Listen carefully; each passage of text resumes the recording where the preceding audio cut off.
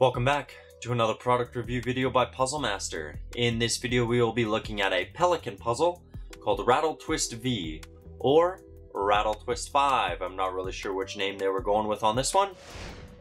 Pretty cool puzzle. I'll show you why. This puzzle actually comes in an unsolved state. So you have these two pieces here. Let's start by looking at the box. We got two holes on each side.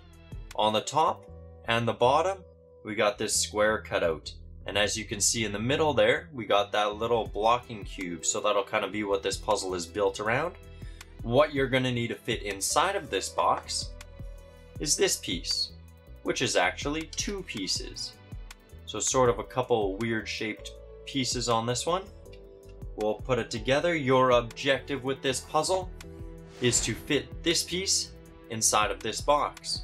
As you can see here, I can use the edges as sort of a fitter, right? Not really sure which piece is supposed to fit in there, moving one up, one down, going into the sides, turning it around. Your objective again, fit this piece all the way inside of this block. This is a level 8.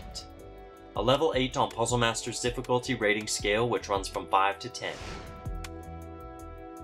Osanori Yamamoto, Pelikan, get it.